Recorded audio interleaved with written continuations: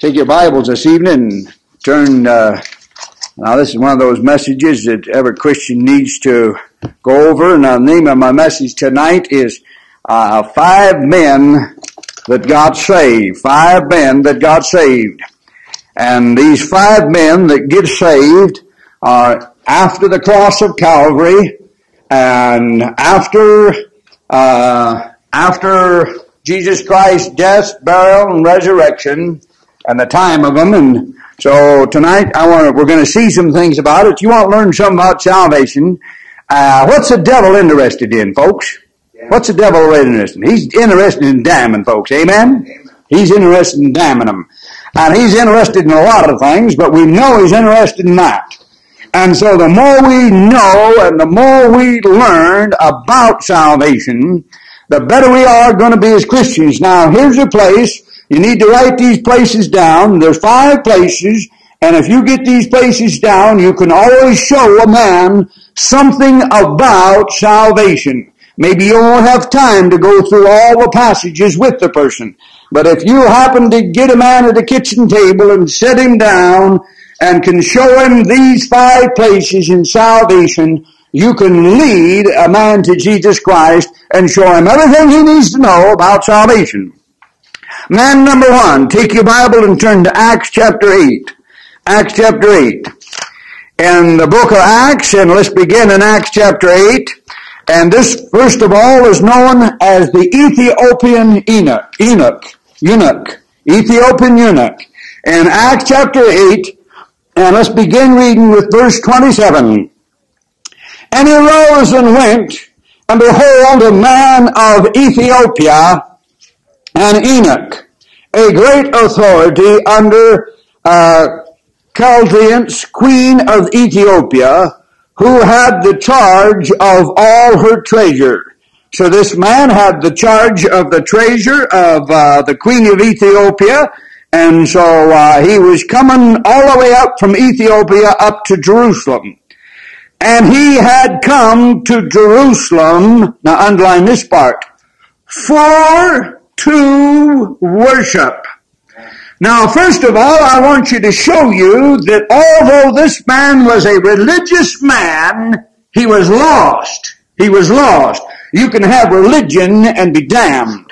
One of the greatest things in Christianity is learn the difference between religion and salvation. Don't ever confuse the two.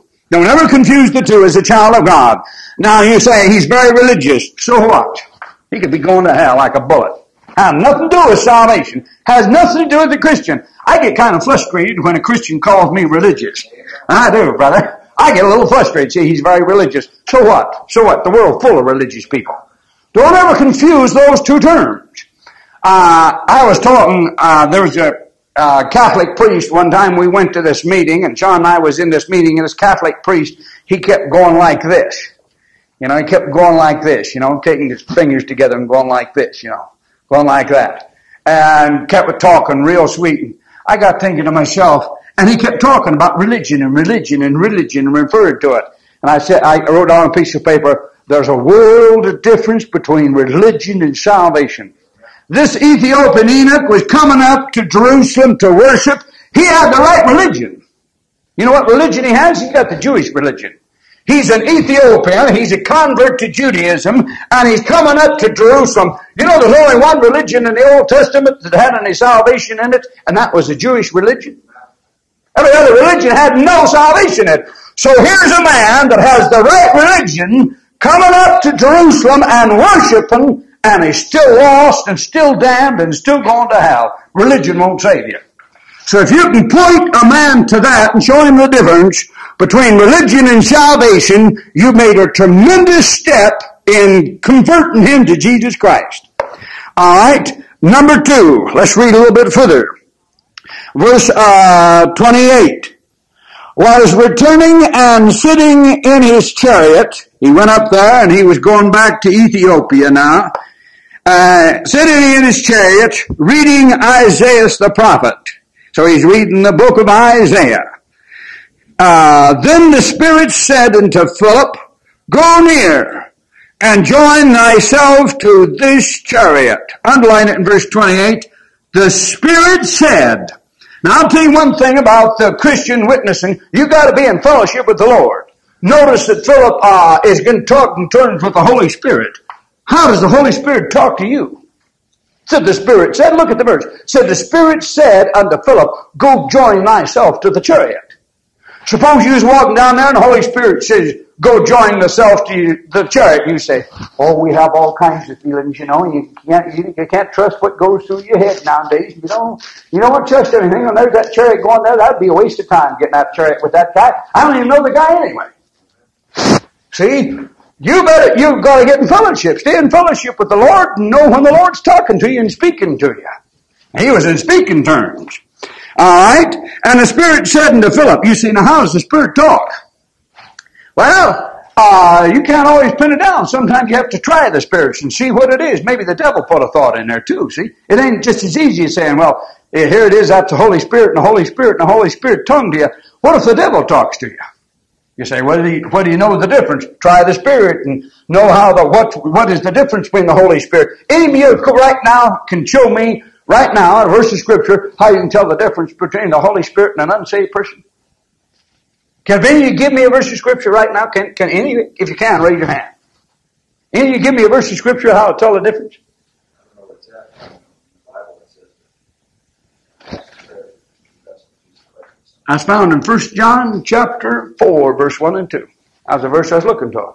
1 John chapter 1, verse 4 and 2. That's how you try the spirits to see which one's talking to you. Don't turn there. Let's go on. Now look at Acts chapter 8 again. Now let's look at verse 30.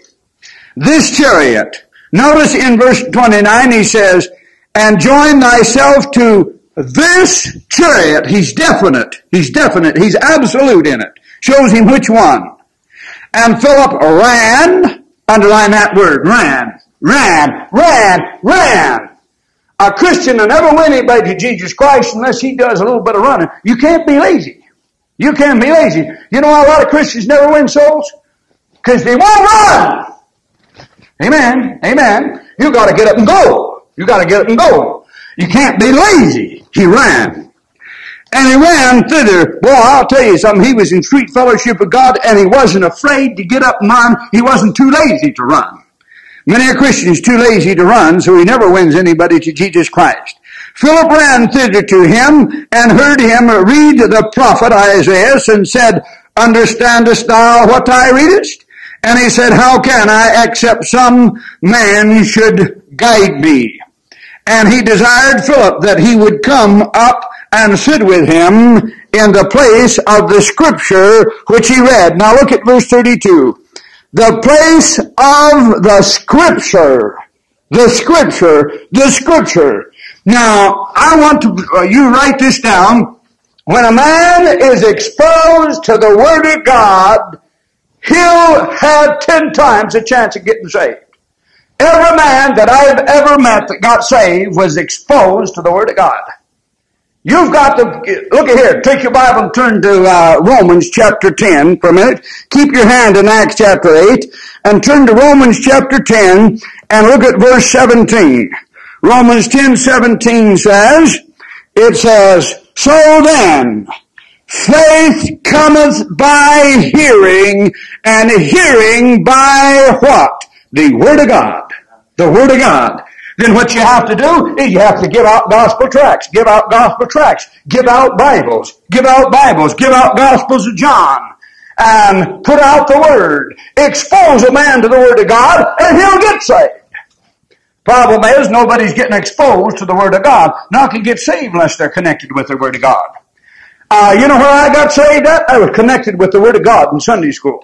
Chuck, I'll tell you something. All these little kids that you see come up here and you get riding on this bus, and you get all these kids riding this bus and they come in here and pitch you a fit and all, they have all kinds of stuff. I'll tell you something. It may be 10 years down the road, but when we teach them scriptures to memorize, that helps them get saved. That has to do with their salvation. You say, prove it to me. Take your Bible and turn to 2 Peter chapter 3 and look at verse 15. 2 Peter chapter 3, verse 15. It said, he read, the place of Scripture which he read was thus. You've got to open up the book. 2 Timothy chapter 3, and look at verse 15. 2 Timothy 3:15. All scripture, verse 15. And that from a child thou hast known the holy scriptures, which are able to make thee wise unto what? Salvation. Salvation. So what should we do as children of God? You put out the Bible, put out the Bible, put out the Bible, put out the Bible. You know, the day I was on the street corner witnessing, and I didn't have the New Testament. I had my great big old Bible. This is a Bible. This is something else. This is the one. But I had my big old lettered Bible similar to this, and I was opening up like this and giving that guy a verse of scripture, and I'd say, well, look at that, look at that. And I'd turn over here and I'd say, look at that. And then he'd argue a few minutes, and I'd say, now that's it right over here. And then he'd argue a few minutes, and I'd say, that's easy, that's right over here. And then he'd argue a few more minutes, I said, yeah, and you're right there. And pretty soon he stuck his hand out on my Bible like that and grabbed a hold of it and closed it. Closed it like that and closed it all up and says, I don't want to know what that book says. I want to know what you say. You know what, something? The Bible says, take your Bible and turn to Hebrews chapter 4 and look at verse 12. The Word of God is sharper than what? A two-edged sword. I'm taking out and cutting that guy and cutting him and cutting him and cutting him. What you've got to do, if you're going to win some of Jesus Christ, now if you're going to win some, and I trust to God you want to win some, you have got to learn and memorize Scripture. You got any Scripture memorized? You have the plan of salvation memorized where you can show somebody where it's at. All Christians, I've said that for years around here. Memorize Scripture. Memorize Scripture. I showed that guy 20 verses of Scripture while I was sitting on a street corner there talking to him. You can do the same. You can do the same. That's how you win a man to Jesus Christ. Just go through the Scripture with him. Expose him to the Word of God. I back to Acts chapter 8 and look at verse 32. And he's reading in a certain place. He's reading Isaiah 53:7 is what he's reading. He was led as a sheep to the slaughter, and like a lamb dumb before his shears, opened not he his mouth. And in humiliation his judgment was taken away. And who shall declare his generation? For his life is taken from the earth. That's what he was reading from Isaiah 53:8. 53 verse 7 and 53 verse 8. And Enoch answered Philip, and said, I pray thee, of whom speak this prophet? This of himself, or of some other man? So Enoch asked him, says, what's the scripture talking about? Explain it to me. Is he talking about himself or somebody else? Then Philip opened his mouth and began at the same scripture, and preached unto him Jesus. Preached unto him Jesus. You know something? They're in this chariot. They're going down the road like this, and Philip was up there riding in that chariot going along with him. And you know what it said? He looked over at him and did what? Preached, preached, preached, preached. You know something? That's what you do to people. When you win some of Jesus Christ, you know what you're doing? You're preaching at them. You're preaching at them. How many of you ladies have ever had some other woman look at you and say, well, just quit preaching at me? Amen? That's exactly what it is. That's exactly it is. That's exactly what you're doing. You're preaching at them. You say preaching? Yeah. You say a woman? Yeah. I didn't say you was behind the pulpit preaching. Let me show you that. Take your Bible and turn to Acts chapter 8 a minute, and I'll show you where women preached. Acts chapter 8. Now this is the kind of preaching I'm talking about when you're personal witnessing to somebody else. Acts chapter 8. I'm not talking about you being a pastor behind the pulpit. Don't misunderstand me. That's something else. That's for men only. Now here's what I'm talking about. Acts chapter 8 verse 1. And Saul was consented unto his death. At that time there was a great persecution against the church, which was at Jerusalem. And they were all scattered abroad throughout the regions of Judea and Samaria, except the apostles. And devout men carried Stephen into his burial and made great lamentation over him. As for Saul, he made havoc of the church and entered into houses and hailing men and what? Women. Men and women, and committing them to prison. Therefore they, who's the they? The they is the men and women. Therefore they that were scattered abroad went everywhere doing what? Preaching the word. Do you know something? That's a woman preaching the word. That doesn't mean the same thing as a woman getting up behind the pulpit and pastoring the church. That is for men only. And that's found in 2 Timothy chapter 3. A woman is not called to do that. But I'll tell you something, a woman is called to preach. Just like the Ethiopian, just like a woman, she's called, and what for? Just preach at somebody and preach them, say you're going to hell, you need to be saved. You're going to hell, you need to be saved. You need to get right with God. Many times they'll look at you and say, well, just quit preaching at me. Well, you're right. That's exactly what you're to do. All right, again, Acts chapter 8, and let's read verse 35. Acts chapter 8, verse 35. Then Philip opened his mouth and began at the same scripture and preached unto him what? Jesus, Jesus, Jesus.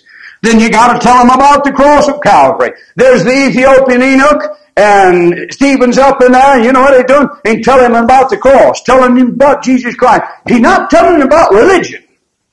He's not telling him about the church. He's not telling him about his beliefs. What's he telling them? About the Lord Jesus Christ. Pointing them to Jesus Christ. You want to get a man saved, don't point him to your religion, don't point him to your beliefs. You point him to Jesus Christ's death on the cross of Calvary, his burial in the grave for 3 days and 3 nights, and he rose again. He preached unto him Jesus. And again, also notice verse 36. And as they went on their way, they came into a certain water. And Enoch said, see, here is water. What doeth hinder me to be baptized? So in that chariot going down the road, and that Enoch looks over at Philip and says, all right, see this river over here? Can I get baptized? Am I qualified? What could keep me? What would hinder me from being baptized? All right. Next verse 37. And Philip said, if thou believest with all thy heart, there's the proof of salvation. If thou believest with all thy heart. You know what saves a man? Believing in his heart. The Bible says, for with the heart man believeth unto salvation. See, a heart belief. Not a head belief, but a heart belief. Notice in the verse that salvation was while the Ethiopian eunuch was going down the road like that, and Philip is preaching to him Jesus and telling him about the death, burial, and resurrection. Philip looks at that eunuch, and the eunuch says, I believe. When was he saved? When he believed. That's when he got saved. He got saved sitting in the chariot. Going down the road. Just going down the road. They're just driving that chariot down the road and got saved. Got to listen to that. Got believing about the death, burial, and resurrection of Jesus Christ. Says, I believe that. Yeah. When did he get saved? Right then. Right then. If thou believest with all thy heart. Now, for a minute, I want you to take, and I want you to look at that, and I want you to consider something, the great thing about the working of the devil when it comes to salvation. Alright, now I'm reading from the New International Version of the Bible. New International. How many of you ever heard of the New International Bible? Amen, you heard of that. Alright, the New International Bible says, and as they traveled along the road, they came to some water, and Enoch said, look, here is water. Why shall I be baptized? And he ordered the chariot to stop, and behold, Philip and the eunuch went down into the water, and Philip baptized him. Why, you know something? This says verse 36, and then it says verse 38, and it's numbered verse 36 and verse 38.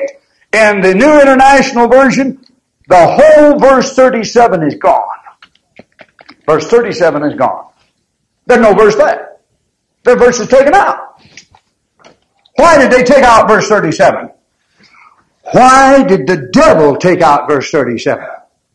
I'll tell you why the devil took out verse 37, because it has to do with a man's salvation. Amen. Now let me show you, how many of you have ever heard of baptismal regeneration? Ever heard of baptismal regeneration? Got to be baptized to be saved? How many churches believe that? Mormons believe it. Jehovah's Witnesses believe it. Church of Christ believe it. And a lot of the Pentecostals believe it. Not all of them, but a lot of them do. You know, they say, you got to be baptized to be saved, got to be baptized to be saved. Look in front of your Bible in Acts chapter 8 right now. Look at verse 37. He's asking the question, am I qualified to be baptized?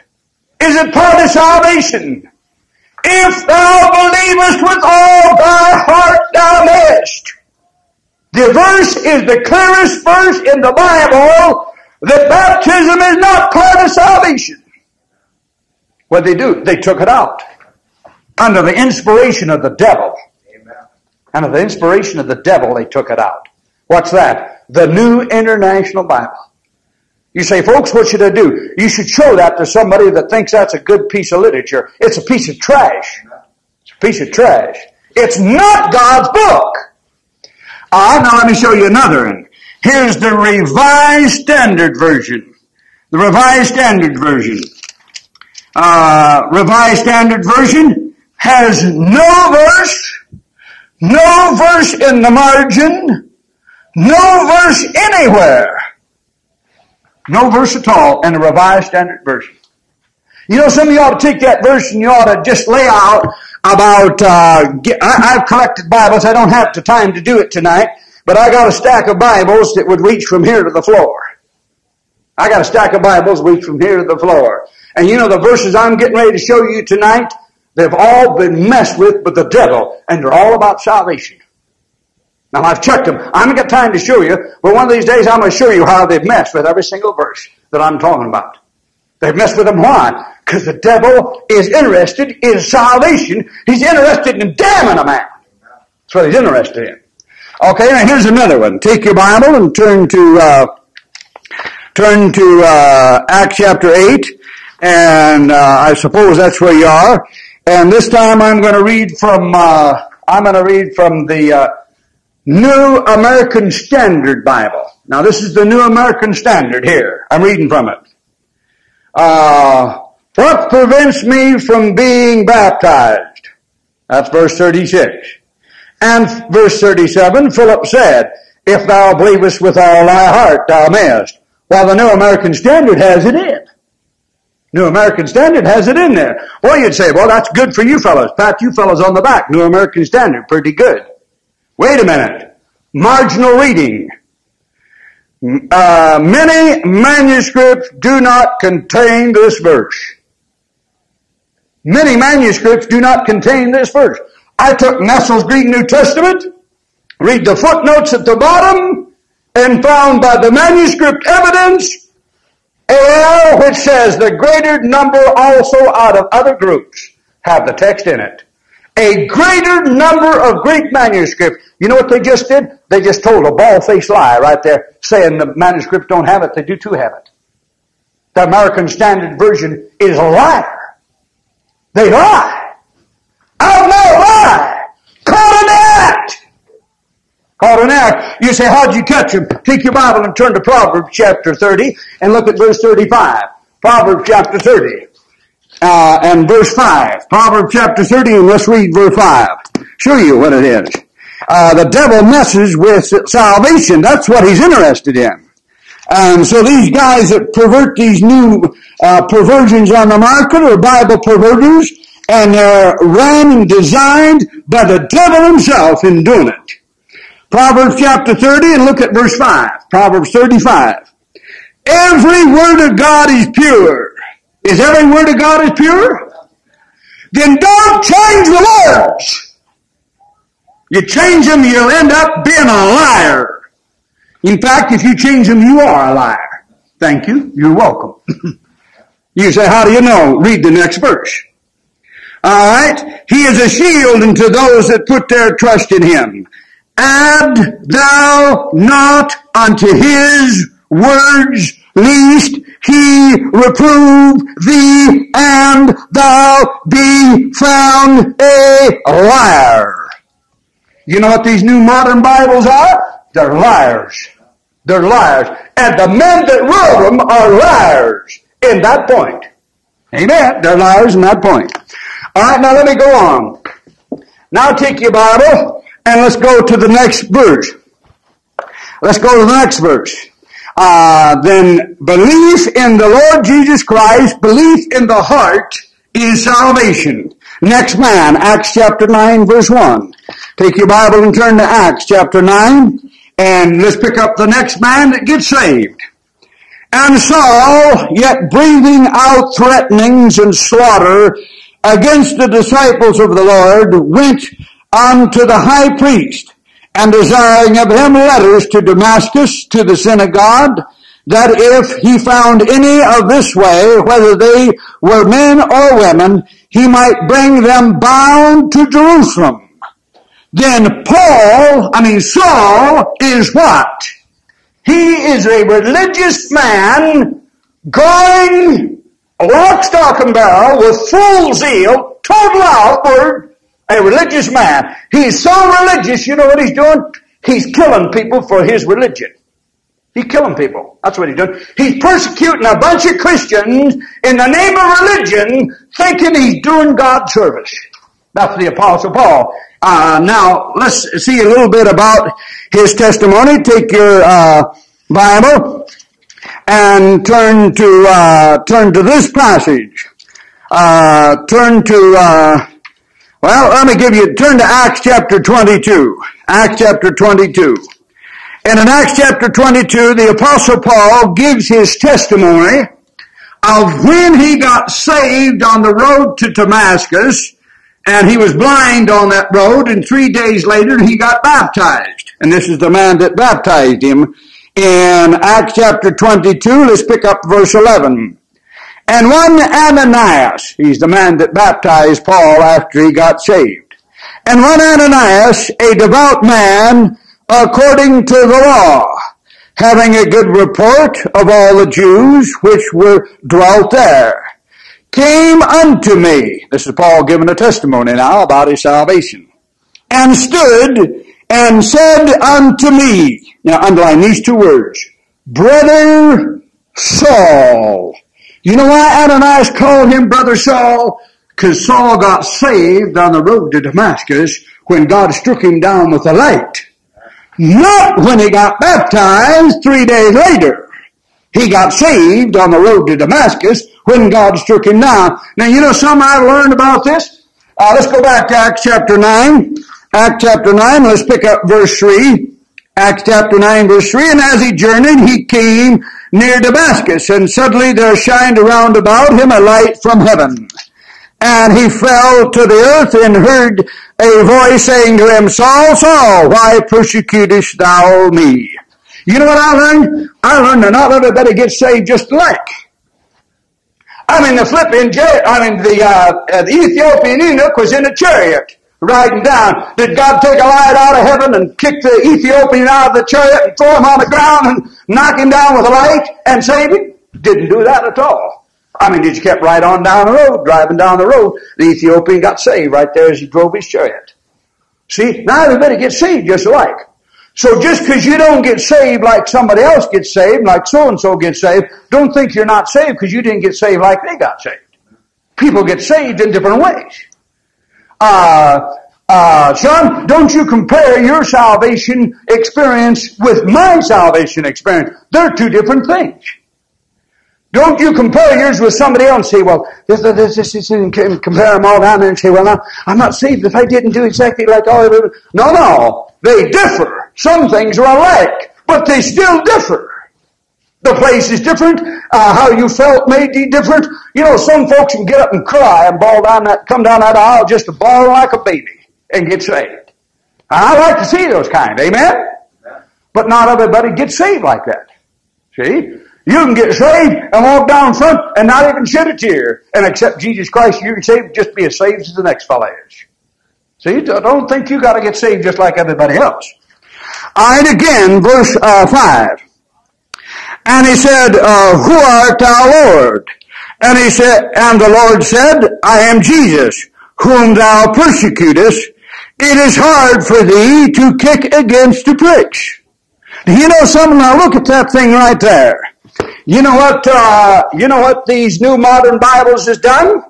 Now here is the New International Version. Here's the salvation of the greatest Christian that ever lived, salvation of the Apostle Paul. Now I'm reading it. Verse 5. Who art you, Lord? Saul asked. I am Jesus, whom you persecutest. He replied. Verse 6. He left something out. They left something out. All right, what did they leave out? They left out the working of the Holy Spirit on the man's heart and mind and soul. You know what's connected with salvation? The Holy Spirit convicting you. Write this down. In every salvation, there must be the conviction of the Holy Spirit. In every salvation, there must be the conviction of the Holy Spirit. Now you say, show us the conviction of the Holy Spirit. All right, read it in your Bible. Read it in verse 5 where it says, it is hard for thee to kick against the pricks. Now take your Bible and turn to Acts chapter 2. Acts chapter 2. Now Acts chapter 2, in Acts chapter 2, look at verse 37. Acts chapter 2, verse 37. And when they heard this, they were what? Pricked in their what? Hearts. You know what they did? They got in a conviction. The conviction of the Holy Spirit started to convict them. In every man's salvation, there is the element of the Holy Spirit convicting them that they're lost and going to hell and need to be saved. That's the Holy Spirit. It is hard. You say, when did it happen to the Apostle Paul? Well, take your Bible and turn back there to Acts chapter 7 and look at verse 57. Then they cried out with a loud voice and stopped their ears and ran upon him with one accord and cast him out of the city and stoned him, and the witnesses laid down their clothes at a young man's feet, whose name was what? Saul. Why, here's Saul out there seeing the stoning of Stephen and watching Stephen die, and as he dies, Stephen does this.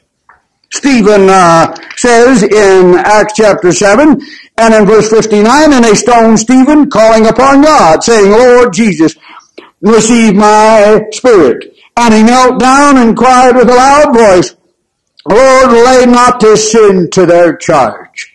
And when he said this, he fell asleep. Boy, isn't that something? Boy, Stephen takes and puts down that knee like that and gets down on his knee, and while the stones were flying and the stones were hitting him here and hitting there, he looks up to heaven and says, Lord, lay not this sin to their charge. Why, they killed him. Man, killed him. And he says, forgive them. Why, that Saul over there, religious man, looks and says, man, what a way to die. What a way to die, man. What Christianity he got. Boy, I couldn't do that. You know something? When Saul sees that, the Holy Spirit starts to prick him. It's like taking a knife and shutting it like that and sticking, starts getting his conscience. It's like taking a little sharp stick and jabbing it like that. Jabbing it. He said, is it hard for thee to kick against the pricks, Paul? You know what Paul was doing? Paul was going against that thing. He said, boy, that thing bothered me. Stephen bothered me inside of him. I have to do a salvation in your soul. Now, you know what the new modern Bibles have done? They took out the work of the Holy Spirit in salvation. It's gone. The New International Bible. Gone. Out! You say, what is it? They're messing with the greatest thing on earth. Salvation. Nothing greater than salvation. Nothing, man. Nothing. Tell me something greater than salvation. Nothing's greater than salvation as far as I'm personally concerned. Me, myself, and that, I wouldn't get nothing for salvation if I had to lose it. Why, brother? Nothing greater than that. And they mess with it. Here's the Living Bible. Who is speaking, sir? Paul asked. And his voice required, I am Jesus, the one whom you are persecuting. Then verse 6 and on. The Living Bible left it out too. You know why? You know why they left it out? That word, it's hard for thee to kick against the pricks. You know what happened? God put it in his book in 1611. And then that word comes along like that, and then the devil, you know what the devil does? He comes along and he destroys and takes the word and perverts the word. and twists the word and gives the word a different meaning. You follow me? How many of you are with me? Y'all with me? And so when the scholars get up here like this and the scholars come along and with this education of Greek and Hebrew, come along and say, oh, that word there, we just got to change that word. You're telling the cook! And I'll go to the judgment and give account what I just said. You know some? Don't leave the word alone. Don't mess with the Lord. Leave the word just like it is. Don't you use your brain, your education, or nothing. Just leave the book just like it is. You say, preacher, why do you do that away? Because that book is so important that it has to do with a man's soul and salvation. And when you mess with the book, you're taking salvation from a man's soul. You don't mess with it. They mess with it. By the way, not only that, the Revised Standard Version did the same thing. Revised Standard. Acts chapter 9 and verse 1. It's out in the New American Standard Bible. Gone. Gone. Right there's the proof. Look at it. It's gone. New American Standard. It's out. They took it out. Took it out. You say, what are they doing? They are perverting God's book. That's what they're doing. Perverting it. Again, let's read on. Acts chapter 9 in the passage. Acts chapter 9. Notice in the passage in verse 6. Acts chapter 9 verse 6. And he trembled and astonished and said, Lord, what wilt thou have me to do? Lord, what wilt thou have me to do? You know what the Apostle Paul did? He come to a place in his life where he stopped trusting his own goodness and started trusting Christ's goodness. Now write it down. There must come a time where a man stops trusting his own goodness and trusts Jesus Christ's goodness. As long as a man still trusting his own goodness, he'll never be saved. He'll never be saved. The other night, Brother Bob Comfort and I was up in Whitefish and we was knocked on this guy's door, and this guy was talking back and forth with this guy, and I said to this guy, Jesus is the Savior, and pretty soon he kept saying, Jesus is a good teacher. Jesus is a good teacher. And you remember that guy, Bob? And that guy, something struck me, and then I said something more about Jesus, and then he said, well, our religions are two different religions. Your religion's one, and mine's another. We got two different religions. They're not the same. I thought to myself, mine's salvation is yours is damnation. Wow, brother, you gotta stop trusting yourself. Take your Bible and turn to Romans chapter 10 and look at verse 10. Now write this alongside the verse. Romans chapter 10 verse 10. Romans chapter 10 verse 10 says, for with thy heart man believeth unto righteousness, and with the mouth confession is made unto salvation. Alright, that is verse 10. Now read verse 1. Brethren, my heart and desire and prayer to God for Israel is that they might be saved. For I bear them record that they have a zeal of God, but they're zealous. So you can be zealous and go to hell. Zealous of God, but not according to knowledge. For they, being ignorant of God's righteousness, underline that, and going about to establish their own righteousness, underline that. So it's your own righteousness, ignorant of God's righteousness. Now underline this. Have not submitted. That's the key to salvation. Have not submitted. When a man won't submit to Jesus Christ's righteousness and he holds to his own, he'll be damned every time. You gotta quit trusting your own righteousness. Themselves unto the righteousness of God. For Christ is the end of the law for righteousness to every one that what?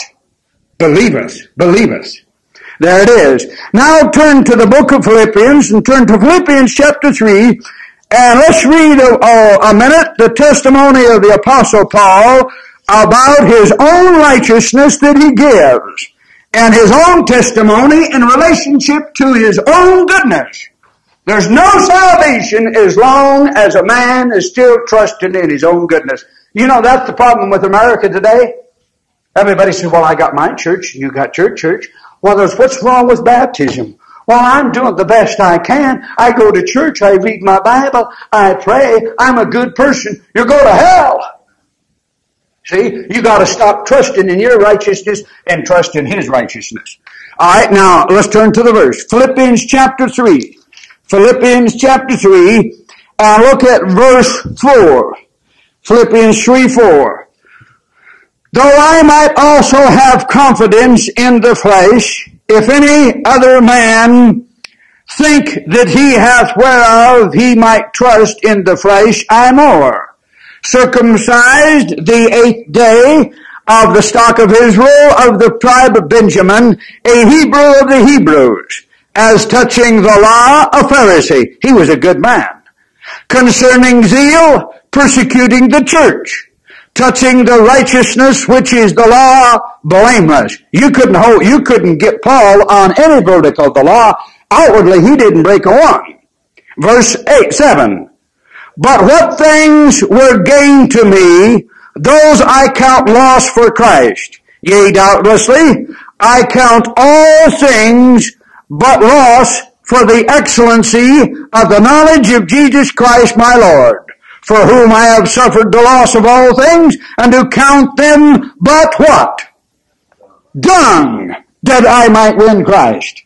You know what the Apostle Paul just did when he said dung? He classified his righteousness with God's righteousness. And you know what he called his righteousness? He said, I've been blameless in the law. You couldn't point anything outwardly to me. But you know what I think about that good life of mine? Living and doing all the good things the law told me to do. He said it's dung. You know what that is? That's manure. That's manure. That's what Paul thought of his goodness when it came to getting him to heaven. It'll never do it. There's no salvation when as long as a man is still trusting in his own righteousness. All right, again, take your Bible and turn to Acts chapter 10. Let's see the third man. The third man, salvation. The third man, salvation, born again. Acts chapter 10, verse 1. There was a certain man in Caesarea called Cornelius, a centurion. Then he's a Roman soldier. He's a Roman soldier. Can't you imagine a Roman soldier with the room of the ear guard coming down like this and the big old flop that come across his hat like that and the kind of skirt and the Roman outfit he had? He's a Roman soldier. Centurion, all right, of the band called the Italian band. That was the name, that was the particular band of them Romans, the soldiers. And his name is Cornelius. All right, a devout man, underline that. Then he's devout. But before we go any further, I want you to see and know without a shadow of a doubt, write this in the margin of your Bible, that Cornelius is lost and going to hell. He's a religious man, but he's lost and going to hell. Now let me show you. In the margin, in big letters, write down Acts chapter 11, which is the testimony being given. In Acts chapter 11, verse 14, is the testimony now of what took place in chapter 10. Acts 11:14. Now let's read it. Verse 14. Who shall tell thee words whereby thou and all thy house, now underline it, shall be saved. Underline it, because Cornelius was lost before that time come. He was lost and going to hell like a bullet. He needed to be told the plan of salvation and to get saved. So he's lost. Acts chapter 10, verse 1. Number 1, he's a devout man, but he's lost. He's lost. Okay, and one that feareth God. He fears God, but he's lost. He's lost. And with all his house, which gave much alms. He gives much alms. He's lost. He's lost to the people. And prayed to God always. But he's lost. See that thing? He prayed to God. Suppose you get somebody that prays all the time. They're a praying person. They go to the Methodist church up here. They go to the Episcopalian church up here. They go to the Catholic church up here. And they pray and pray and pray and pray and pray. You say they're saved? No, they're not saved. They're going to hell like a bullet. Praying don't save anybody. You say, but they believe in God. So what? The devil believes in God. That ain't salvation. You see, but they pray. Don't mean a thing. They're still going to hell. Why? Because they've never been saved. You got to see that thing. All right, religion don't save you. Here's a Catholic. He got all these beads, and he gets this bead, and he said, Hail Mary, full of all grace, Hail Mary, full of all grace, goes to the next bead. Hail Mary, full of all grace, goes to the next bead. Hail Mary, full of all grace, and goes to the next bead. Goes all the way around him, and took him 2 or 3 hours to do it. You say, boy, if anybody's going to heaven, that's your good works. You see, salvation don't get you to heaven by good works. I mean, good works don't get you to heaven. Salvation in the blood of Christ gets you to heaven. Amen? And you got to see that thing. This verse of Scripture in Acts chapter 10 is the greatest verse to show a Roman Catholic. Greatest verse in all the Bible to get a Catholic saved is Acts chapter 10 verse 1. Show him he's a very religious man and still lost. If he's a good Catholic, this is the place to take him to get him saved. Alright. In a vision. He sees visions. Oh, brother, sees a vision. I saw an angel at the foot of my bed, and I just know it was Jesus. That don't mean nothing. You can still be going to hell. Cornelius saw a vision. Saw a vision, was lost and going to hell. Don't mean nothing. You say, man, with experiences like that, I just know I'm saved. All right, what saved you? Did the blood of Jesus Christ save you? Are you trusting in His death to get you to heaven? What are you trusting in to get you to heaven? See, that's what you got to give Him with. It's saying of all these experiences, that don't mean nothing. You can do it. You can have any kind of experience in the world and still be going to hell without Jesus Christ. You got to have Jesus Christ. All right. Verse 3. Now he prayed. He sees visions. He fears God. He gives much alms, and he's a devout man. But he's lost. Okay, now let's skip down to verse 43 in the passage. Skip all the way down to verse 43. In verse 43 is the salvation of Cornelius and his household. He gets born again in the passage. Acts chapter 10 verse 43. And to him give all the prophets witness, Peter's preaching, that through his name, the name of Jesus, whosoever, anybody, now underline this, believeth on him shall receive remission of sins. You know something? Cornelius says, I believe on him. Right there. In Cornelius' heart, Cornelius says, I believe that Jesus died for me, was buried in the grave for 3 days and 3 nights, and arose from the grave. In his heart he does that. You know something? He was saved just like that. Just like that he was saved. By believing. All right? Believed on him shall receive remission of sins. That's what Peter's preaching. While Peter yet spoke these words, he's right in the middle of speaking them. The Holy Ghost fell on all those which, underline this, heard the word. There it is again. You got to be exposed to the Word of God. Got to be exposed to that book. That's the Bible. They're born again by the book. While Peter's preaching right in the middle of his message, what is he preaching? Those that heard what, folks? The Word. The Word. Here's Cornelius' salvation. What do you think these new modern Bibles do with salvation again? Let's see what they do. Don't you know the devil's going to mess with salvation? The devil's interested in damning people. He's interested in damning them. Let's see. Acts chapter 10.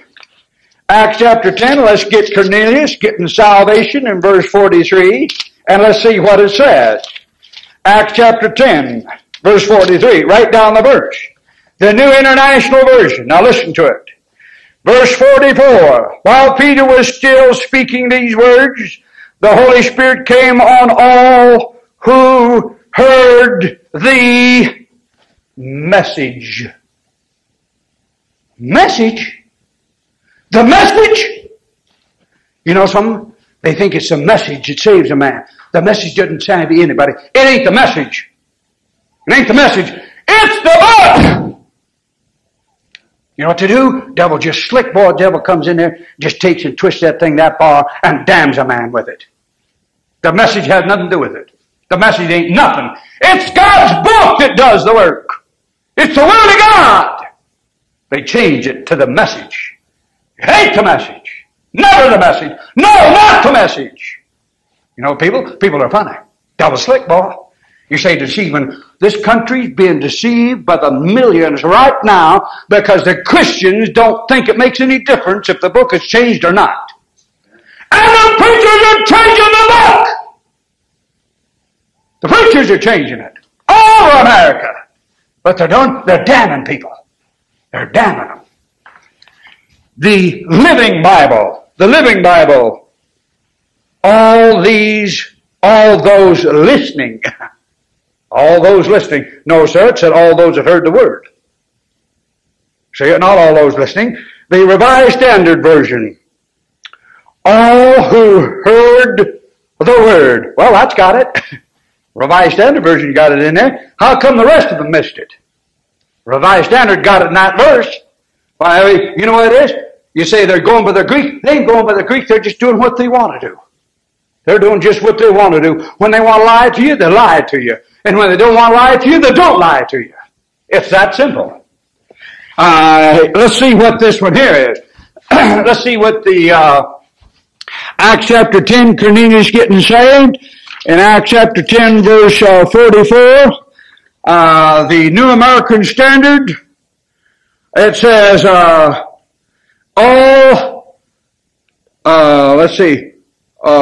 those who were listening to the message, there it is, New American Standard. All those that were listening to the message, never, not the message, the words of God, the book, the Bible. That's what saved you. By faith cometh by hearing, and hearing by what, folks?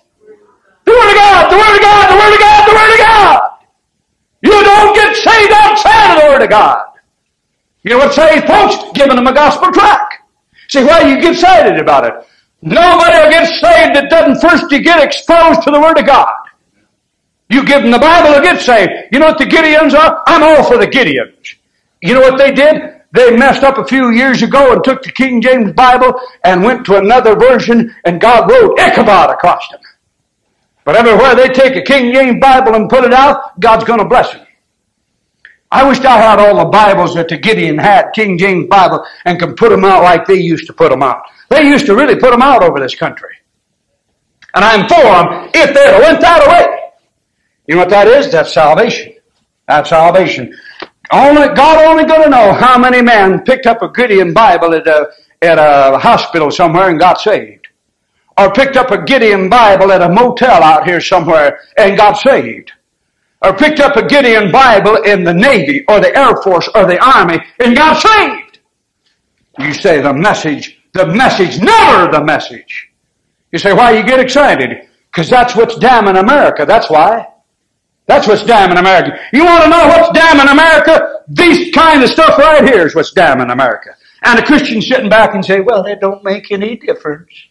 See, devil's straight, boy. We're right to jumping off area. We're right there where the Lord's getting ready to take us home to heaven.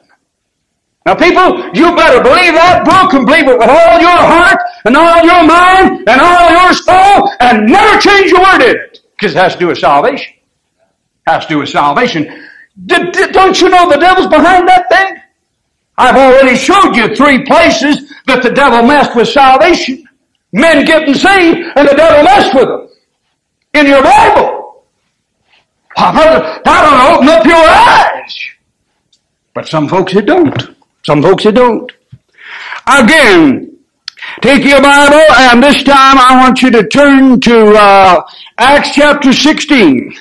We'll finish up one more man. I haven't got time to give you I'll go real quick. But Acts chapter 16, here's the Philippian jailer. Now let's pick up verse 12, Acts chapter 16, and let's look at verse 12, so you'll know the man.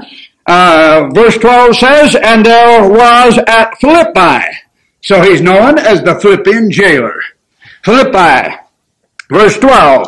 All right, now let's skip up and let's look at verse 25 in the passage. Acts chapter 16, verse 25. And at midnight Paul and Silas prayed and sang praises unto God. And the prisoners heard them. And suddenly there was a great earthquake, so that the foundation of the prison were shaken.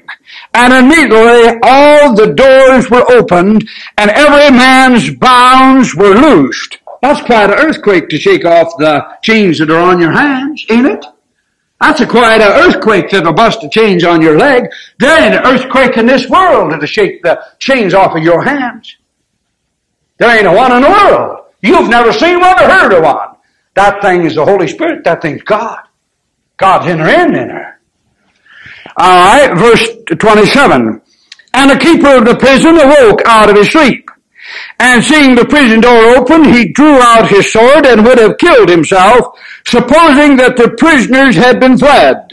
But Paul cried with a loud voice, saying, Do thyself no harm, for we are all here.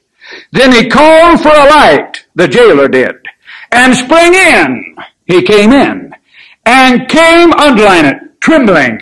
You know why that flippin' jailer's afraid and comes in there trembling like that? That's the Holy Spirit. That's God.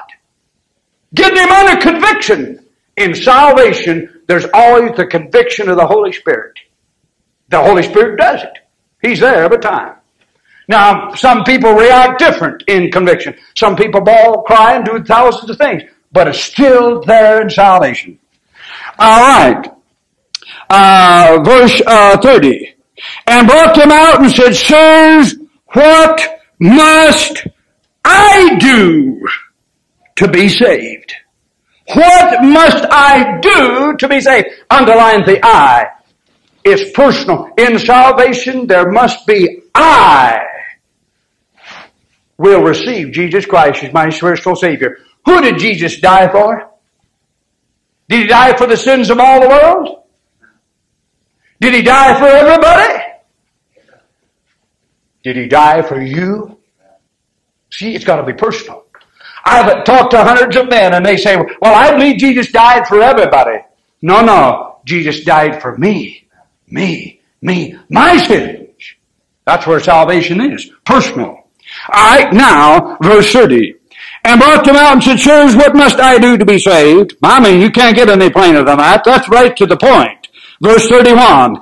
And they said, Believe on the Lord Jesus Christ, and thou shalt be saved in thy house. There's salvation.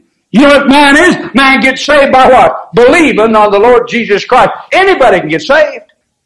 From a child to an old man. You can get saved, what? By believing on the Lord Jesus Christ. Simple, plain. Amen? Let's see what they did with this new modern piece of trash when it comes. Boy, when the devil's slick and he wanted to mess with salvation, let's see what he did. Acts chapter 16. Acts chapter 16.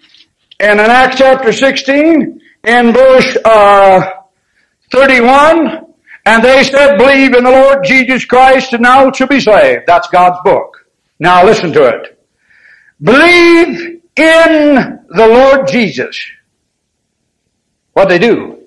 They changed one word from on to in and damned a man. Damned him! With one word! From on to in. Everybody in America believes in Jesus. They just don't believe on him. And you're not saved until you believe on Jesus Christ. You say, what do you mean? You're not saved until you start putting your faith in Jesus Christ. I'm putting my faith in this pulpit to hold me up. You see, I'm counting in that to hold me up. I'm counting in Jesus Christ to get me to heaven. I'm believing on him. I believe in the pulpit. I believe in the pulpit. I believe in that pulpit. You're damned. You're going to hell. You can't believe in him. You got to believe on him. You see that? They mess with it. You say, what's that? That's a devil messing with God's book to damn a man's soul. What's that? The New International Bible. New International. Right there it is. New International. You say different, doesn't make that difference? When you get to judgment, you'll find out it made a matter of heaven and hell. That's what the difference it made. You say, I can't give it to you. Then don't. A man convinced against his will if there's the same opinion still. I've convinced you. If the world still says no, brother, you'll go to the judgment and give account of it. See, it's not in the head, it's in the heart. That's where the problem is. Here's the Living Bible. Believe on the Lord Jesus, They got it. They got it right. Here's the Amplified. Believe in the Lord Jesus and you shall be saved. The Amplified. That ain't the Amplified. That's the Revised Standard. Here's the Amplified. Acts 16. Here, the Amplified's over here. The Revised Standard said believe in. Here's the Amplified. Acts 16. Now look at this Amplified Bible. Acts 16 verse 31. And they answered, believe in and on the Lord Jesus Christ. Look at that thing. In and on. You know why? Right in the middle of that thing, they said, believe in Him. Hey, we better make sure. We better get this thing, but as much as we can, we'll throw on Him. So that's got them both in there. They're crooked. They're crooked. Crooks. Believe in Him and believe on Him. You say, folks, what are you saying? I'm saying the most important thing to you and me is to win a man to Jesus Christ and go by the book and do the best we can and serve God. But as far as our salvation personally concerned, it's the greatest thing in the world. Would you want to go through this life without it? I wouldn't want to go through this life without salvation. It ain't worth it. This life ain't worth it. Amen? Tell me something. Is this life, honestly, is this life worth going through and getting in the end and being without Jesus Christ? It ain't worth it. If you had everything this world could give you, it wouldn't be worth it. Wouldn't be worth it. One more. Take your Bible and turn to Luke chapter 23. Now I'm going to quit with this man here. Luke chapter 23. In Luke chapter 23, and again, this man is saved by faith, through grace plus nothing. He can't work, he can't get baptized, he can't join the church, he can't sing in the choir, he can't endure to the end, he can't do nothing but just simply believe. That's all he can do. See, just like you and I. Luke chapter 23, and pick up verse 41. And we indeed justly, that's a sinner, repenting sinner talking to the other thief on the cross. And we indeed justly, said we deserve what we got. Underline it. We indeed justly. You know what? Something about salvation is when a man sees his true condition and admits to it. No salvation unless a man sees his true condition and admits to it. Admits to it. We indeed justly, for we receive a due rewards of our deeds, but this man hath done nothing amiss. And he said unto Jesus, Lord, remember me when thou comest into thy kingdom. And Jesus said unto him, Verily I say unto thee, today shalt thou be with me in paradise. That thief, hell, he was hanging on that cross in his last minute. This is a deathbed repentance, man. Deathbed repentance, boy. He's dying, going out into eternity, hanging on the cross. And he turns his head to Jesus and said, Lord, remember me when thou comest into thy kingdom. You say he believed, he got saved and went to heaven. Right there. What did he do? Believed. Believed in Jesus Christ. You say, how do you know? He said, Lord. Now let's see what the devil has done with this one. Now folks, what I'm showing you tonight is some real wisdom. It ought to sink into your heart and mind and soul and ought to last you for the next 25 and 30 years. That what the devil has designs in these new modern Bibles is to damn people's soul is what it's about, and it deceived thousands of people by it.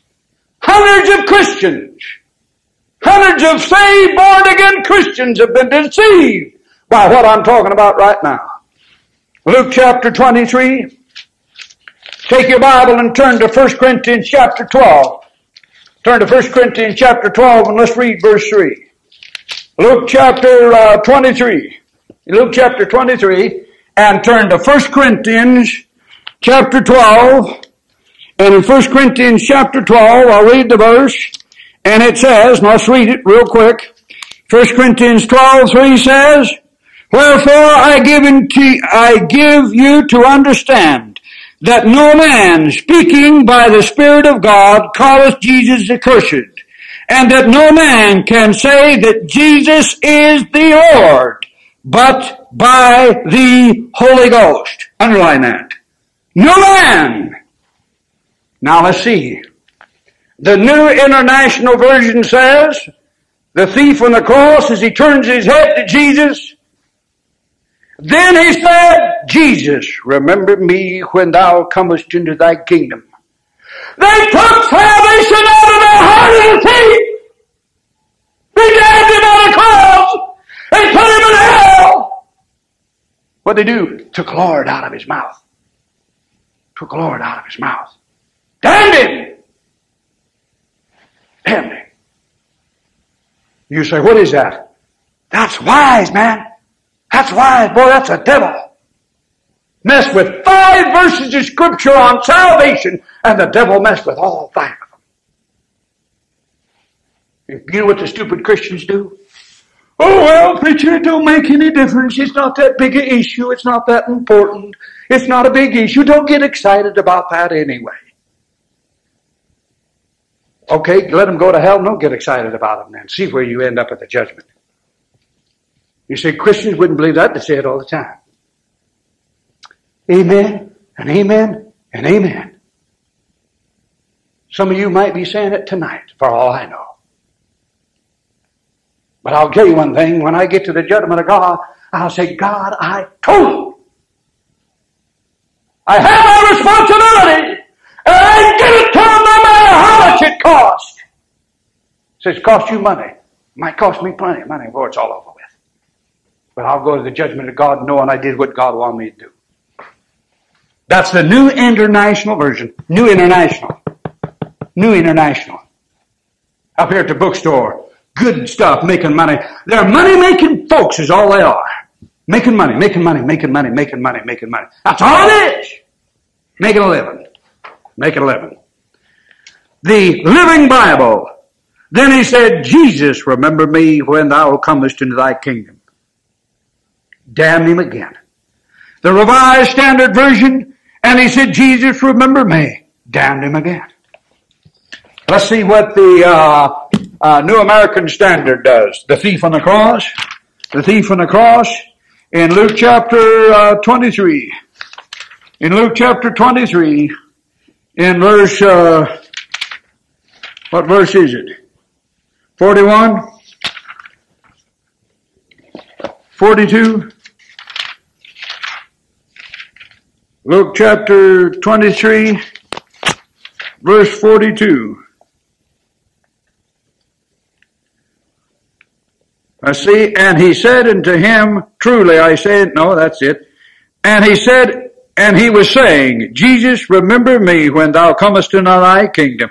New American Standard takes salvation out of the man's mouth. New American Standard. The New International Version, we all read that. The Amplified. Then he said, Jesus, Lord, remember me when thou comest into thy kingdom. The Amplified has it in. The Amplified Bible's got it in there. You say, what do they do? I'll tell you exactly what they do. They come through there under the inspiration of the devil and comes through there and takes this and this and this and this and this and this and does with it just like the devil wants them to do it. You know who's behind these modern Bibles? Satan himself is behind them. I'm totally convinced of it. You know how come I'm convinced of it? You Christians have convinced me. Maybe not you personally, but I'm talking about the Christians as a whole. The Christians as a whole. Up here in Kalispell. You say all these people are saved? Yeah, they're all saved. And they've convinced me the devil's behind it. You know why? Because they're bragging about it and promoting it and uplifting it. And the devil's damning people with it. Now, Christian, you say, what is it? That book is what saved people. The more you know about that subject and put it out and put it out and put it out, put the book out. Every chance you get an opportunity, put God's book out. Put it out. Put it out. Put it out. Put it out. And learn more and more about that great subject of salvation. Dear Heavenly Father, I thank you tonight for this opportunity to preach your word again. And Lord, I pray that every Christian here would be strengthened as they study the salvation of these 5 men.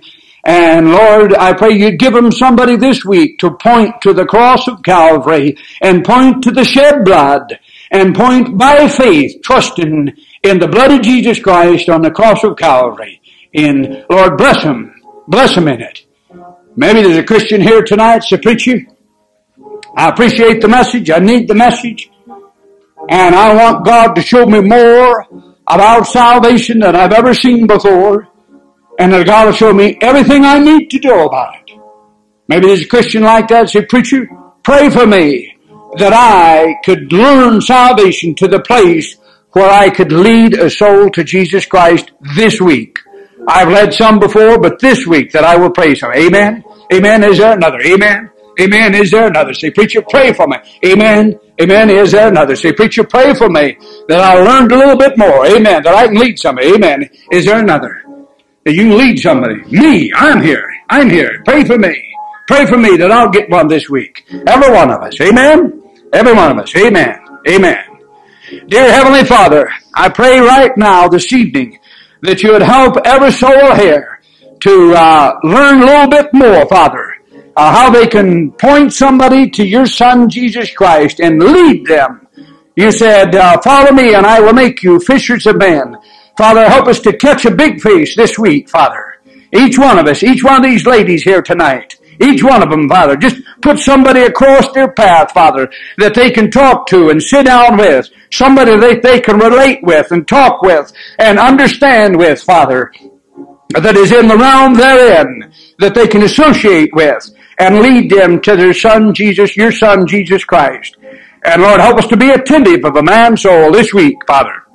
Please.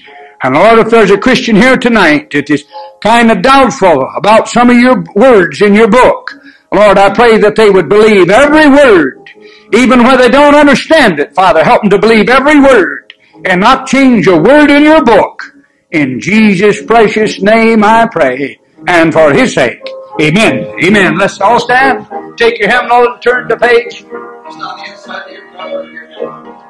The Bible says.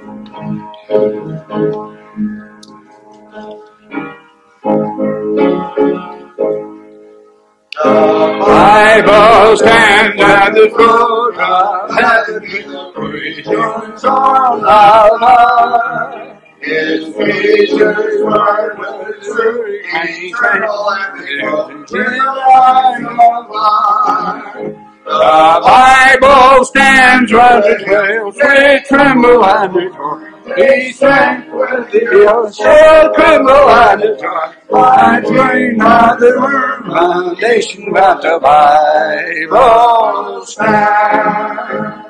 You know what God said? God said, heaven and earth shall pass away, but my what? Word shall stand forever. It'll be here. Amen. When this earth is gone and the heavens have passed away with a great noise, that book,